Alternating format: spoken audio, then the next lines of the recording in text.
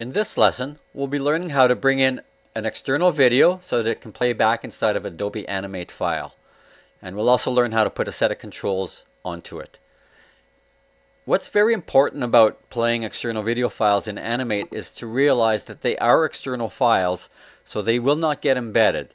Therefore, they need to be included with the Animate file anywhere that file goes to play back the videos. Now, what I suggest is you create something like a root folder, put all your videos inside of that folder, and then very importantly, create and save your file immediately into that folder even before you import the videos. And I'll explain why when we do the importing. It does have to do with pathways. So I'm just going to create a new file right now. I already have a folder that I will save this into with my videos. So I'll start by going new.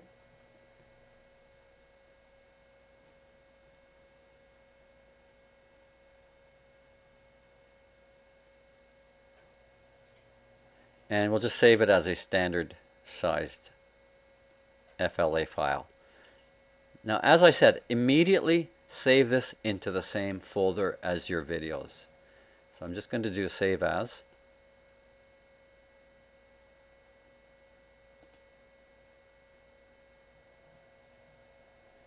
And I do have a folder called video assets. So I'm just going to call this video assignment. You should actually, you know what? I'll call it last name underscore assignment number. Now I'm guessing here, I think this might be 10 or 11A. But whatever the number is, just put underscore lesson number at the end. Alright, and save that. Now the reason I had you create and save the file immediately is because we're going to be dealing with an external file. And as you probably know from other web assignments we've done, we have to deal with a pathway. So by having your files in the same folder as your host file here, the pathway is simply the name of the file. So before I begin importing the video, I'm just going to change my background color. It's my OCD kicking in here, I think. Alright, so let me start the process of importing a video. Again, this goes on the assumption that your videos are already in the same folder as this file. Now let me just go out to my desktop and establish that, and here we are. There's my file, and I have a lot more, but these are my videos right here. Okay, so we start by going File, Import, Import Video, and you'll get a dialog box up here. Now if your file is already properly formatted, it's very straightforward. I'd say leave the default load external video. Leave that alone. Simply browse for your file.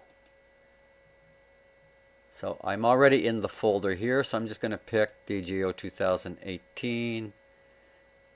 Let me just scroll down.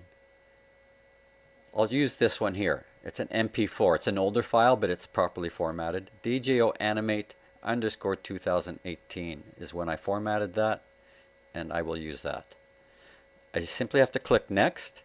And when I'm on the next window, we have this thing called skinning. The skin is the controls, if you will. There's one that sits over the video, and there's one that sits under, and there are a number of combinations of different controls that you can attach. And there's a long list here. So I'm just going to say, maybe I'll try skin under, where is it here? Skin under, and I'll just pick the one that seems to have the most choices. Okay, and then I click Next. Then I click Finish. And you should see a little window appear here. I'm going to select that right now. I could do a test movie. Why don't I do that first, and let's just see what we get before we start changing parameters. So I'm just going to go Test Movie.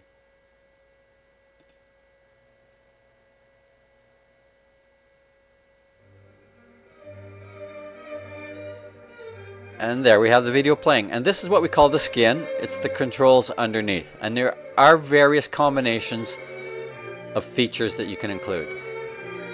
So I'm just going to close that right now. And let me show you how you can edit this and gain further control. So you do click on it. It's known as a component, a video component. And what we do now is we go over to Properties. And we have this nice little icon here called Show Parameters. And it's got a list of features, parameters that can control this video. The autoplay means it will start playing immediately. So let me actually turn that off so that I need to click play as a user if I want to watch this. We have a lot of different choices here, but I'll just go to the two main ones. One is the skin. If you don't like the controls that you had, you can revisit them with this edit button and just choose from the other choices. Let's see, skin under play or skin under all. That will be anything that's possible that can go in there. I'll click OK. The other thing which is very critical that I want to point out to you is this source. Even if you did save your file before you started, which is what you should have done, go in here and double check that your pathway is simply the file name. If you see C semicolon / whatever, it's not the right pathway. We need to have this relative pathway. So you can manually edit it if you can just go and delete the rest if it happens to be there. Okay, but you want to make sure that this is the pathway and it's simply the file name due to the fact that it's in the same folder. You can actually go and reset that or actually choose a whole new video as well. And by the way, it will retain all of the properties that we had set. So if I want to change my video, I can go down to DJO, let's see, Dentine Animate 2018. So I've switched out the video for a different video. So let's just close this for a second and we'll just hit play movie. Window seemed to want to open again. Test. Okay, so this time it doesn't automatically play because remember we turned off autoplay. And you see that it's actually a different video here. So I'll hit play. And we have all the controls. I can turn the volume down. I can scrub through the video. I can mute it. I could go full screen, but it won't work here. It only works when it's actually on the web. And I have pause and play buttons and so on. But this is the skin. And it's sitting underneath. And it does have all the potential features that one could put inside of Animate. So that's the main way that you would bring a video in. I'm going to show you what happens if your video is not properly formatted for Animate. So I think I'm actually going to delete this off the screen. And we'll sort of start again here. I'll go import. Import video. And assuming we're going to get a video that is not currently compatible, we'll browse for it to start with. I'll pick one of my .mov videos. Okay, DJO 2018. Well, let's try a different one. Nutrigreen. Actually, bear with me for a second here. Nutrigreen 160.mov. Very old. Look at that, 2006. Wow. Open. Okay. So, there was a notice saying it doesn't seem to be compatible. I just skipped past it. So we have this nice little convert video button. What that actually does, as you can see in the pop-up there, is that it will launch Adobe Media Encoder. And it's through the Media Encoder that you can convert any file. It's actually a very powerful tool. So let me click on there.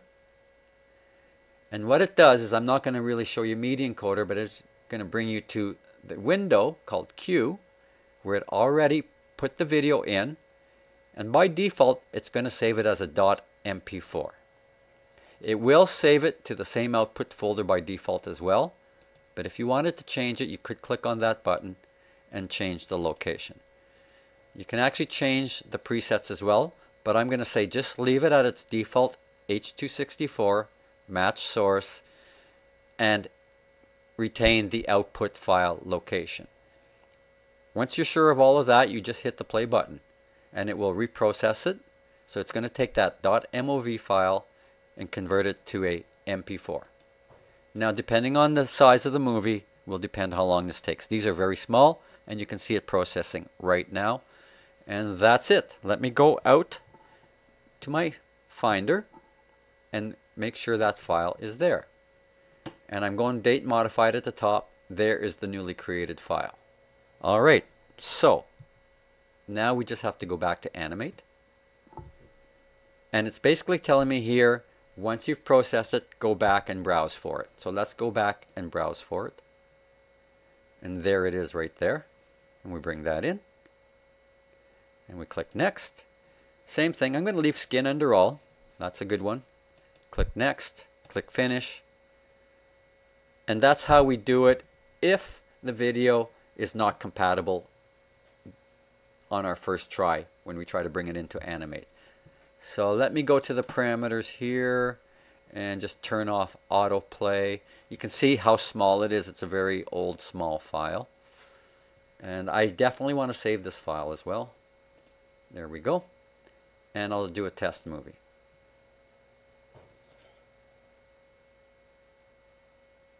Okay, there it is. Now, if it's too small, the skin can only go so small. The skin will actually get larger. And maybe I'll quickly show you that after we try this.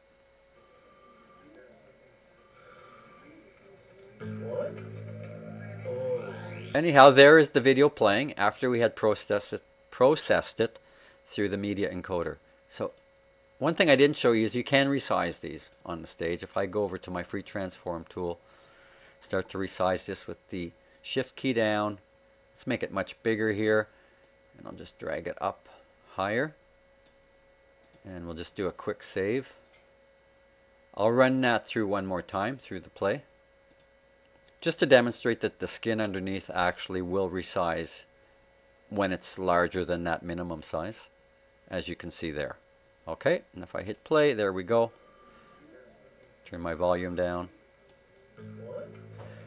Obviously, if it's a low res movie, you're not going to get much quality, and that's, you know, that's the normal thing when you start stretching things too big, if you will. Regardless, it's doable. So now you know how to process a video, whether it's compatible or not with Adobe Animate. So I want you to go to the next video to actually accomplish the completed exercise associated with videos for today.